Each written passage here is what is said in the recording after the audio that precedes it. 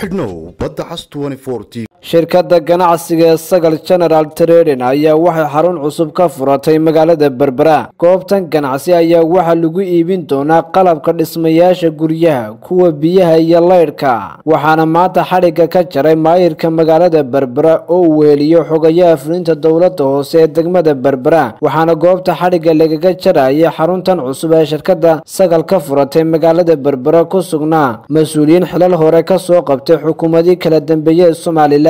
waxaana ugu horeyntiba halkaasi ka hadlay mulkiilaha shirkadani Maxamed Shukri Jaamac waxaana uu ka waramay waxyaabaha lagu iibin doono xaruntan ganacsi. Rahmaan Rahiim, alxamdulillahi rabbil aalamiin, salaatu wasalaamu ala sayyidina Maxamed wa ala alihi wa sallam. Marka koobaad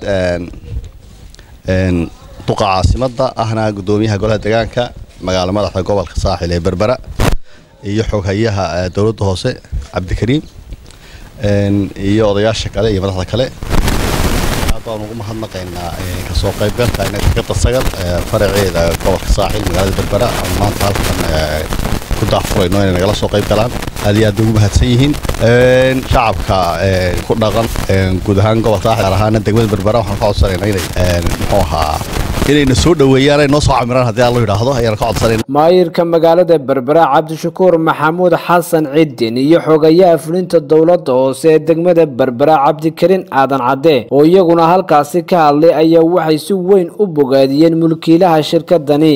sharaf weyn bay noo tahay farxad iyadoo saakay goor hore tahay inaynu xariga ka jarno qayb kamid ah shirkadda Sagal ee dhismaha qalabka dhismahiisa oo xarunteedu wareegtay magaalada Berbera kamida shirkada ugu waaweyn ee qalabka dhismaha keena ee dalka inay halkan farac ka furto taas waxayna tusaysaa markii hore magaalada madaxweynaha jiray magaalada Berberana 300 sano laga sii socday in dib loo soo socdo maanta mar haddii shirkadihii waaweyn ee reer Hargeysa ay dib u soo noqonayaan oo Berbera maxay tahay dib u camirayaan waxa weeyaan muuqaalaad iyo aad u fiican runtii kama maamul ahaan dawladda hoose aad iyo aad baan soo dhaweynaynaa waana signal fiican oo sheegay in Berberi dib u soo noolaatay waana qayb kamid ah hayaanka geed socodka ee dawladda magaalada aad iyo aad baan idin soo dhaweynaynaa waana idin la shaqeynaa haddii alla yiraahdo waana idin ka bogaadinaynaa. waxaan Ilaahay subhanahu wa ta'ala uga baryaynaa mulkiilayaasha iyo hantiilayaasha kambanigan balaaran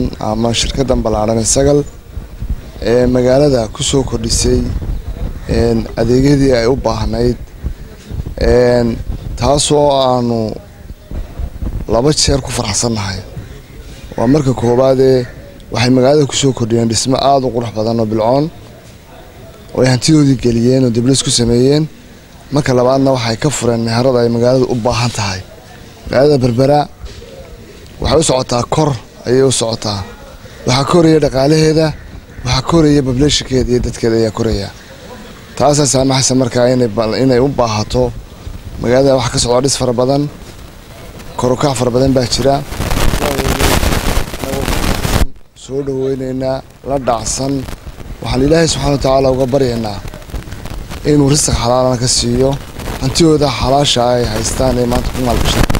qalabkan cusub ee ay keentay shirkadda Sagal General Trading Company ayaa waxa baahi weyn u qabay bulshada kala duwan ee ku nool magaalada Berbera. waa Cabdirasaaq Qaasim Jaamac wararka Televisionka Baddacas magaalada Berbera. Shirkadaha ee Djibouti waxay ku diyaarisay qolka VIP-da oo ku yaala gudaha madaarka caalamiga ah ee Djibouti.